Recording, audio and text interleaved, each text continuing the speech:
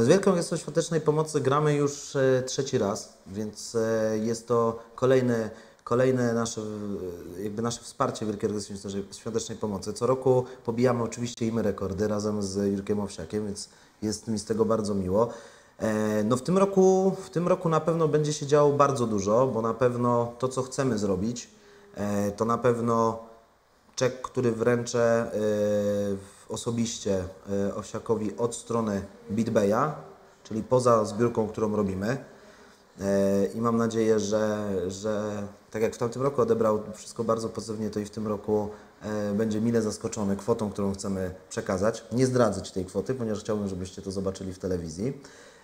No i zobaczmy dzisiejszy wynik. No, dzisiejszy wynik, który jest tak naprawdę po tygodniu czasu, jest przeogromnie zaskakującym wynikiem, jeżeli chodzi o zebranie, ponieważ postanowiliśmy sobie postawić sobie taki cel dla naszych userów 50 000 złotych do czasu tak naprawdę transmisji, która będzie dopiero za tydzień, jeżeli dobrze pamiętam, za 2 tygodnie, prawda?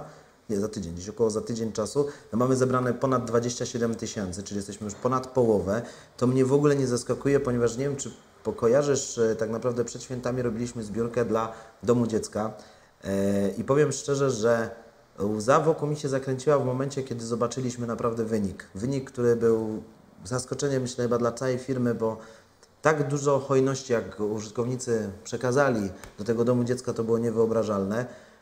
I zebraliśmy 2 razy więcej niż mieliśmy zebrać, bo chyba kwota ustalona była 15, zebraliśmy ponad 27 czy 28, dokładnie nie pamiętam, chcielibyśmy zobaczyć, więc sporo pieniędzy. Udało się nam zakupić mnóstwo rzeczy. Dyrektor Domu Dziecka po prostu był zachwycony. Kupowaliśmy wszystko to, co po prostu chcieli, pralki, pościele, cokolwiek. Zdjęcia były publikowane wraz oczywiście z rachunkami, ponieważ jak mówię, jeżeli ja za tym mam stać, to ja po prostu pokazuję Państwu dokładnie to, co jest. Więc jeżeli chodzi o WOŚP, jestem już naprawdę, już mamy rekord tak naprawdę, więc to już jest coś fajnego. I co dodatkowego? Dodatkowo wchodzą do nas kopalnie.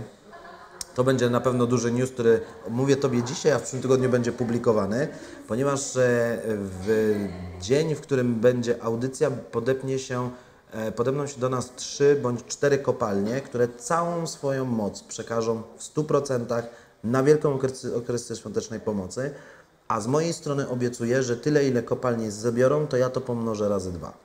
Więc myślę, że w tym roku naprawdę z kwestii bitcoina, z kwestii kryptowalut, Wielka Orkiestra Świątecznej Pomocy naprawdę dużo zauważy, że jest tak potężna społeczność, tak hojna, potężna społeczność, która gra razem z nim i będzie grała do końca świata i o jeden dzień dłużej.